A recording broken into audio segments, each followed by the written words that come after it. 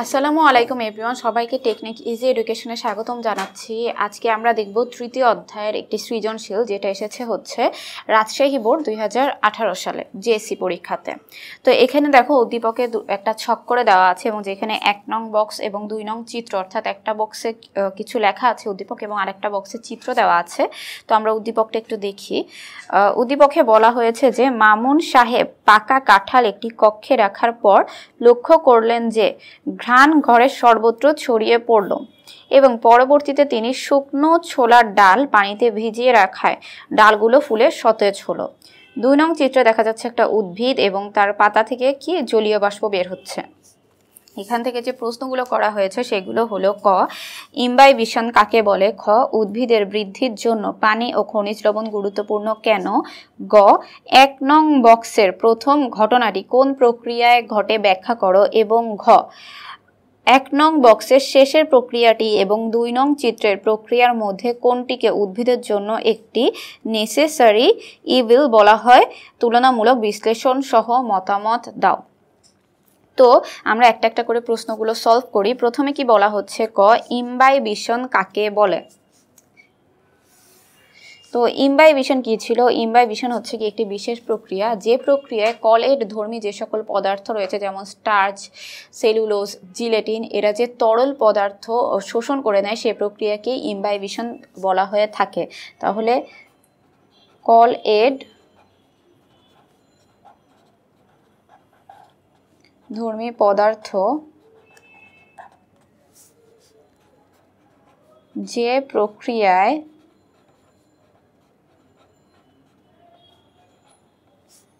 পানি শোষণ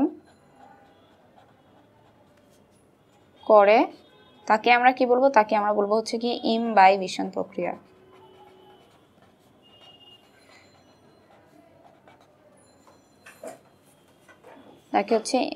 তাকে ইমবাইবিশন আর কি বলে, এটা হচ্ছে ইমবাইবিশন প্রক্রিয়া। এরপরে দেখো খতে কি বলা হয়েছে। খ নং প্রশ্নটা একটু দেখি। এখানে বলা হয়েছে উদ্ভিদের বৃদ্ধির জন্য পানি ও খনিজ লবণ গুরুত্বপূর্ণ কেন? তো উদ্ভিদের বৃদ্ধির জন্য পানি ও খনিজ লবণ গুরুত্বপূর্ণ কেন? কারণ হলো গিয়ে উদ্ভিদের বৃদ্ধির জন্য কিছু বিশেষ ধরনের খনিজ লবণ প্রয়োজন। বিশেষ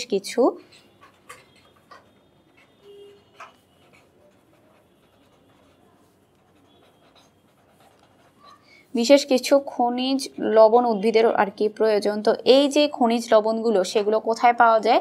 সেগুলো থাকে হচ্ছে কি মাটির অভ্যন্তরে যে পানি থাকে, সেই পানির সাথে মিশ্রিত অবস্থায় থাকে। তো এই খনিজ লবণকে উদ্ভিদ কি করছে?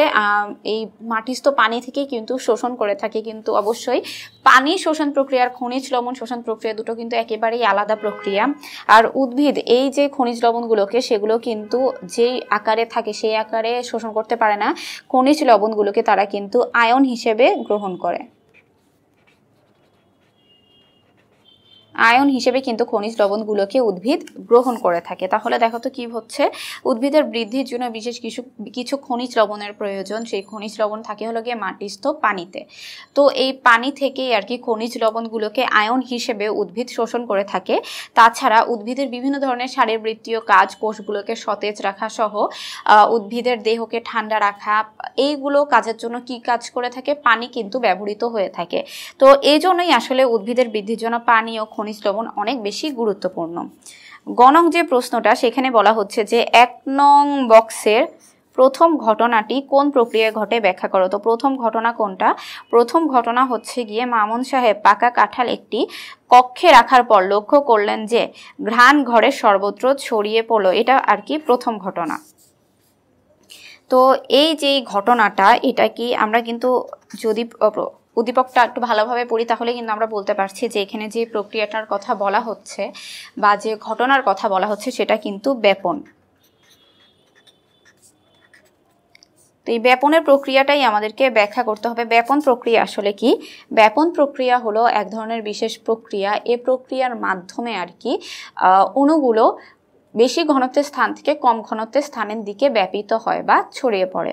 তো পরিবেশে তরল ও বায়বীয় যে সকল পদার্থ রয়েছে এদের অণুগুলো কিন্তু বেশি গতিশীল অবস্থায় থাকে।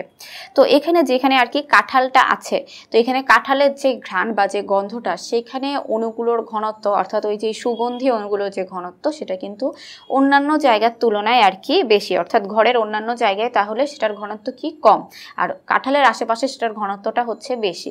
তো যেহেতু ব্যাপন প্রক্রিয়া, তো এই অণুগুলো কিন্তু অবশ্যই গতিশীল অবস্থায় আছে এবং এরা ব্যাপন চাপের কারণে কি হচ্ছে, এই বেশি ঘনত্বের স্থান থেকে কম ঘনত্বের স্থানের দিকে অণুগুলো ছড়িয়ে পড়ছে। এবং কতক্ষণ এই কাজটি হতে থাকবে, এই কাজটি ততক্ষণ হতে থাকবে যতক্ষণ না পর্যন্ত ঘরের সর্বত্র ব্যাপনের সর্বত্র আর কি সুগন্ধির যে অণুগুলোর ঘনত্ব সেগুলো কিনা সমান হয়ে যায়। যখনই সব জায়গায় ঘনত্ব সমান হয়ে যাবে তখনই কিন্তু ব্যাপন প্রক্রিয়াটা বন্ধ হয়ে যাবে। তো এখানে এই প্রথম ঘটনাটি অর্থাৎ ব্যাপন প্রক্রিয়ার কথাই এখানে বর্ণনা করতে হবে আমাদেরকে। এরপরে ঘ নং যে প্রশ্ন, সেখানে বলা হচ্ছে 1 নং বক্সের শেষ প্রক্রিয়াটি এবং 2 নং চিত্রের প্রক্রিয়ার মধ্যে কোনটিকে উদ্ভিদের জন্য একটি নেসেসারি ইভিল বলা হয়, তুলনামূলক বিশ্লেষণ সহ মতামত দাও। 1 নং বক্সের শেষ প্রক্রিয়াটি কি ছিল একটু দেখো। এখানে বলা হচ্ছে যে তিনি পরবর্তীতে কি করে, শুকনো ছোলার ডাল পানিতে ভিজিয়ে রাখায় ডালগুলো ফুলে সতেজ হয়ে যায়। তো যেহেতু ডালগুলো ফুলে সতেজ হয়ে যাচ্ছে, এটার ফলে কি হচ্ছে আমরা বুঝতে পারছি যে এগুলো বাইরে থেকে পানি গ্রহণ করছে এবং সতেজ হয়ে যাচ্ছে। তো এই যে প্রক্রিয়াটা, এটাকে আমরা বলতে পারি অভিস্রবণ প্রক্রিয়া।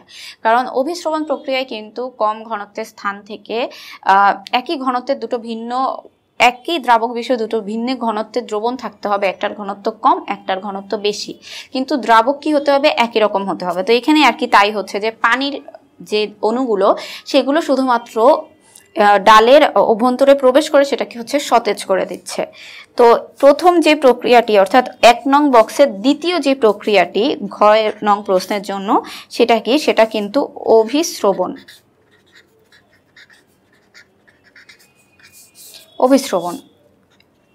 আর 2 নং যে প্রক্রিয়াটি অর্থাৎ 2 নং চিত্রের যে প্রক্রিয়াটি, সেটাতে কি দেখতে পাচ্ছি আমরা, এই যে উদ্ভিদের যে পাতা থেকে জলীয় বাষ্প বের হয়ে যাচ্ছে।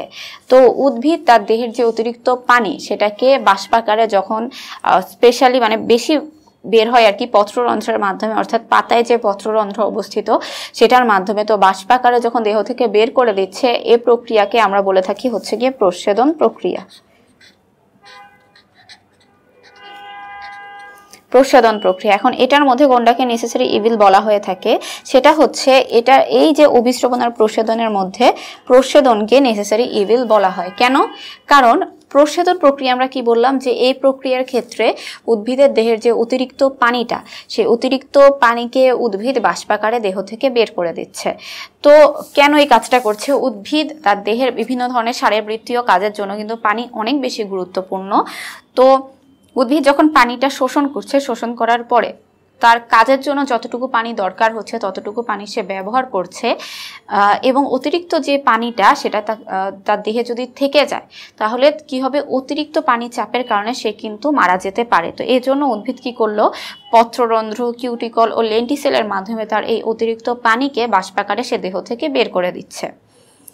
কিন্তু যদি এই প্রচ্ছেদনের হারটা অর্থাৎ প্রচ্ছেদনটা যদি তুলনামূলক বেশি হয়, অর্থাৎ বেশি পরিমাণে পানি উদ্ভিদ দেহ থেকে বাইরে বের করে দেয়, তাহলে কি হবে, তাহলে কিন্তু পানির শূন্যতার কারণে উদ্ভিদ মারা যেতে পারে। তাহলে দেখো কি হচ্ছে, অতিরিক্ত পানির চাপ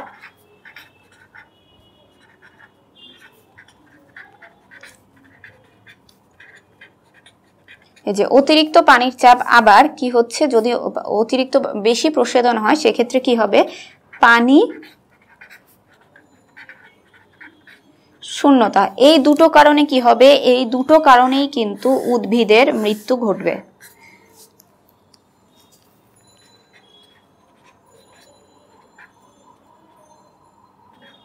উদ্ভিদের মৃত্যু ঘটবে। তো এই দুটো কারণে উদ্ভিদের মৃত্যু ঘটছে। তো এই জন্য আসলে যদি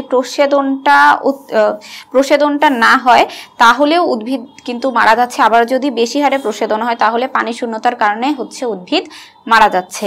এই কারণে আসলে প্রসাধনকে কি বলা হচ্ছে, নেসেসারি ইভিল, মানে একদিক থেকে এটা যেমন প্রয়োজন, অপরদিকে কিন্তু এটা আবার কি হচ্ছে, অতিরিক্ত হলে সেটা আবার ক্ষতি করে থাকছে। তো এই জন্য আর কি বলা হচ্ছে যে প্রসাধনকে নেসেসারি ইভিল বলা হয়। তাহলে আমরা কি সলভ করলাম, আমরা সলভ করলাম হচ্ছে গিয়ে তৃতীয় অধ্যায় থেকে রাজশাহী বোর্ড 2018 সালে যে সৃজনশীলটি এসেছিল সেটি আমরা সলভ করলাম। তো পরবর্তী পর্বে আবার কোনো একটা সৃজনশীল সলভ করব। ততদিন সবাই ভালো থাকো, আল্লাহ হাফেজ।